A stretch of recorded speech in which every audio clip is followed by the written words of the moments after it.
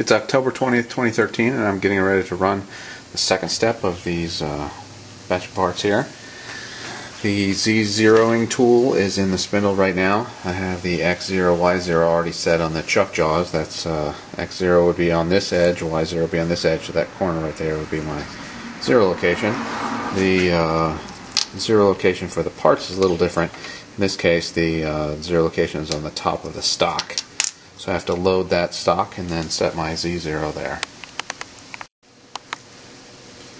So the material is loaded in the vise and the Z0 position is set on the Z0ing tool.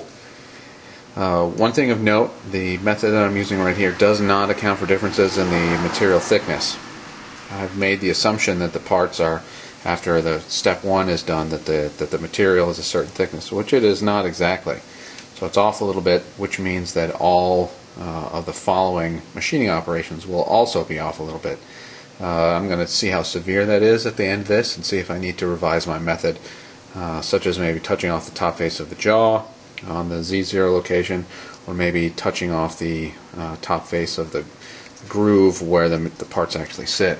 It looks like they're clamped in there, but there's actually a small gap between the jaw and the part. So I get down pretty close to that when I'm machining. So it's good to know what that distance is. Alright, we'll see how this goes and start the machining operations from here. Alright, it's running the fly cutter portion of the testing at 300% of the feed rate. Got a weird setting. I did a weird setting with a cam program when I set the clearance plane. I'm not exactly sure what happened, but a weird little hesitation at the end. Anyway, time for a tool change. Going through the helical hole entry portion of the cycle right now. It's the last hole. Now it's going to work on shaping the material.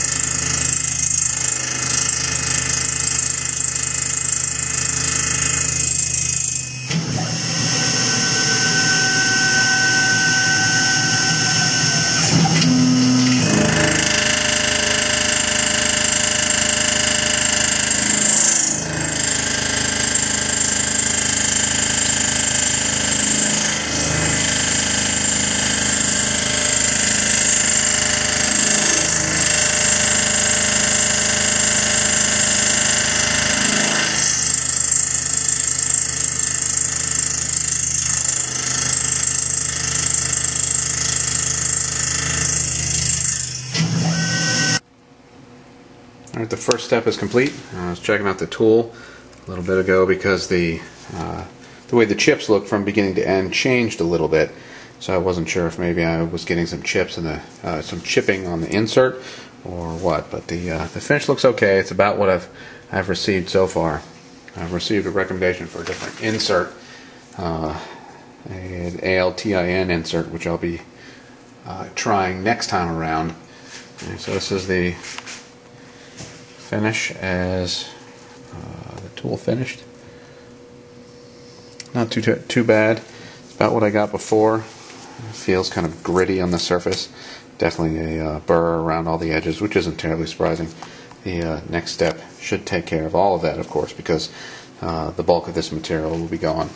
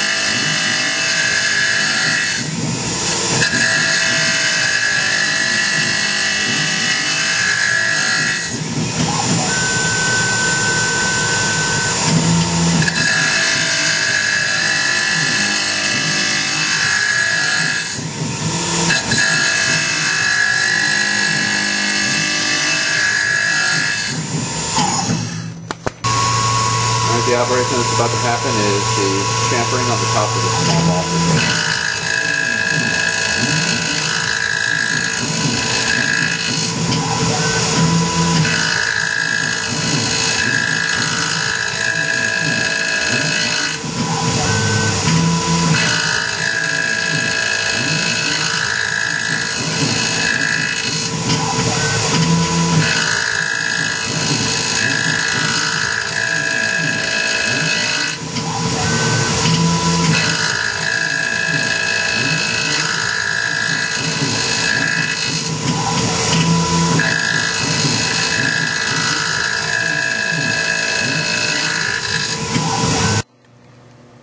Now that the chamfers are complete on the top of the bosses, the next step is actually to chamfer the underside right in this area where there's a bolt that comes through when this is assembled.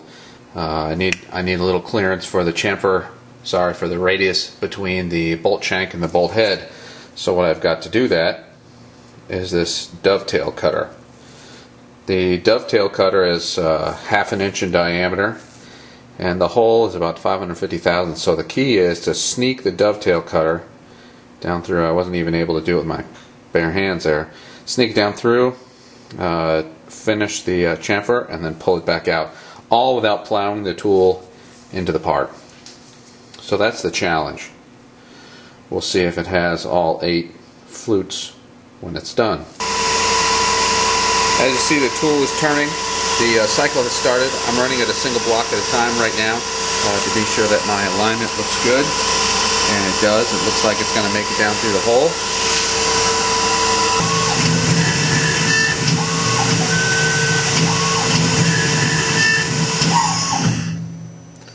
Well, the tool survived.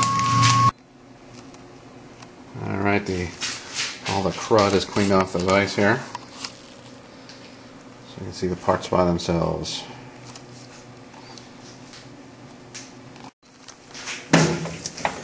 Alright, I'm ready to take the parts out here, see how they look. They're thin, of course. Look good so far.